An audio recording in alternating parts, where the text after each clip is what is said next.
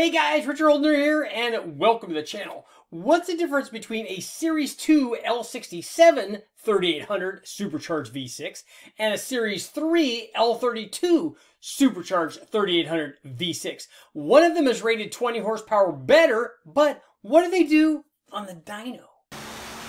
In this video, we're going to take a look at a comparison between two different Supercharged 3800 V6 motors. Of course, I'm talking about the L67 Series 2 motor and the L32 Series 3 motor. We're going to try to figure out why one motor rated at 20 horsepower better than the other actually made less power on the dyno.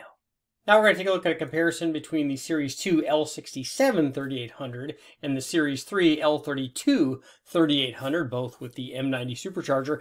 And I get to run both of them with a variety of different modifications, and we can kind of compare them step by step along the way. And we're going to show you, one, what the comparison is between the two versions of the motor, and two, really, and this is more likely, this is a comparison between two different motors that we got from the wrecking yard. It just goes to show you that every motor that you get from the wrecking yard is not perfect, and this test is going to illustrate exactly that. So this is our L67. It was a 3800 Series 2 with the M90 supercharger with the factory mass air and throttle body assembly, although we didn't use the mass air. We ran all of these tests with speed density, and we ran it with the Holley HP management system.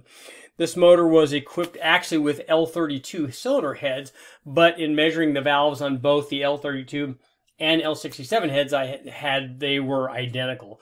Obviously, this L67 had the M90 and matching intake manifold, and as I said, mass air meter and stuff. Stock bottom end, we did not change the ring gap. This one was run with long tube headers, and before you jump up and down and go, oh, well, the headers make the big power. They don't. I've tested them 3 different times now, both on an L67 10 or 20 years ago, on the L67 here, and on the L32. And every time that I've tested it, they've shown 1 or 2 horsepower change. And I'm going to retest the headers again at a much higher power level now that we're making over 400 horsepower. And you guys should have seen those videos out already after we put the camshaft and stuff in there. I'm going to redo the header test at a much higher power level. But basically, at these lower power levels, the headers are worth nothing. So we ran the L67 and with the stock pulley, 3.8-inch pulley. And so equipped, the L67 produced 282 horsepower. And 291 foot-pounds of torque. It had a peak boost of 8.1 or 8.2 pounds, and oddly enough, both the L67 with the L67 3.8-inch blower pulley and M90 blower, both of these blowers and both these combinations made almost exactly the same peak boost level, 8.1 and 8.2. That's a variation that, you know, they just could be run to run, basically. But here's what happened when we ran our L32. Same cylinder heads, just the Gen 5 blower, Gen 5 bigger throttle body, and mass air meter, obviously. We converted it to manual throttle body mode. And the L32 is in red. And oddly enough, despite the fact that it's rated 20 horsepower higher than the L67, it made less power.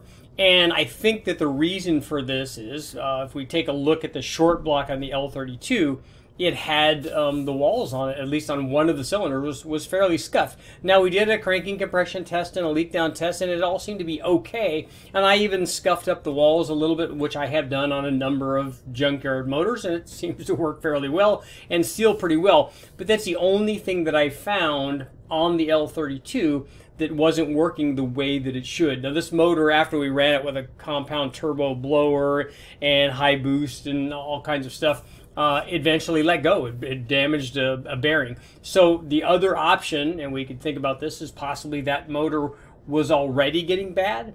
And that's the important thing here. But I wanted to show you that at all of these different power levels, we see a similar difference in power out of all these modifications. And it kind of stayed consistently, you know, near where it was. So now let's take a look at what happened. This was run on 91 octane, and interestingly enough, the L32, we tried a couple of more degrees timing on the L32 than we did on the L67, and despite that, the L67 still made more power. So now let's take a look at what happened when we stepped up to E85. So with both of the L67 and the L32, we ended up stepping up from the pump gas, which we ran on the last test, up to E85. And here's what happened. We ran them both with a stock pulley, stock boost level right at about 8.1 or 8.2 pounds. But we ran it with the E85 and we were able to turn the timing up. Now we did turn the timing up another degree or two more, or we tried another degree or two more on the L32, because I was thinking that it just didn't seem like it was making the power that it should have based on its rated power output. But this is our L67. It made 295 horsepower and 304 foot-pounds. And here it is in comparison to the L32. The L32 made less power, 291 horsepower and only 293 foot-pounds. So it was down as much as 10 horsepower and over 10 foot-pounds of torque. At the top, it was more like 5. I kind of attribute that maybe a little bit to the added timing that we tried on the L32, and also we tried an air intake on the L32, which I ended up not putting on the L67. Different size throttle opening and stuff on those also. But the thing is that the air intake seemed like on the L32 it didn't make a big difference. It was a couple maybe, but maybe a more dedicated effort on the L67. But regardless, what we're seeing here is the L67 is continuing to make more power than the L32. It did it on 91 and it did it on E85 as well. So now let's take a look at what happened when we made some bigger modifications. So let's go ahead and put a 3.2-inch blower pulley on here and see what happens. So this is an interesting test, and this is after we modified the motors. We still have the stock camshaft in it, and they both have the same cylinder head on it. They both have the L32 cylinder heads on it. In fact, they both had the same cylinder head. They both have the same intake manifold. They both have the same blower, because we ran the same blower, which was a Gen 5 supercharger with the throttle body and the 3.2-inch pulley. So they basically had the same top ends. The only thing that was different on both of these motors was basically the bottom end. The camshaft, I'm assuming that the L32 and the L67 camshafts are the same. I think that they are. So different bottom ends, and one, as I mentioned, might have had a cylinder that was a little scuffed up. So I wondered if that's the power or if the bearings were going away. But it's an interesting test. We ran the 3.2-inch blower pulley, and these were producing over 14 pounds of boost on both these combinations at 6,000 RPM. And run on our L67 with that Gen 5 blower, the 3.2-inch pulley, the Gen 5 intake manifold, because you have to run that with a Gen 5 blower, and the Gen 5 throttle body mass air assembly. It made 352 horsepower and 371 foot-pounds of torque. And here's what happened when we ran the L32 with the same blower assembly, same intake manifold. So it made quite a bit less. Again, we're looking at about, it went from 340 to 351, so 10, 11 pounds.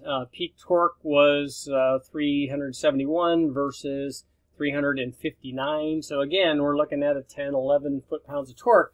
So that number seems to be kind of staying consistent no matter what kind of modifications we put on here. So it seems like it's just starting out at 10 better, and it always wants to be 10 better no matter what we do. And in this case, we put the same blower on them. We didn't even go with the earlier L67 blower, which probably would have made a difference. I'm going to be running that test later on. We'll do a direct comparison by doing the Gen 5 blower upgrade along with the intake manifold and the throttle body assembly. So it'll be interesting, and we might try to do that at different boost levels too, because at a stock boost level, you'll get a little bit, but if you did that blower upgrade at a higher boost level, chances are you probably would get more because of the bigger inlet and stuff. But now let's take a look and see what happens when we added a camshaft to this. So the final test is a comparison after we had installed the Gen 5 supercharger and the 3.2-inch pulley assembly on both of the motors, and then we did a cam swap. Now we put exactly the same camshaft. In fact, we pulled it out of the L32 and put it in the L67. We did a mild comp cam, which was 510 lift. It was 210, 220 at 50 and 115 degree lobe separation angle.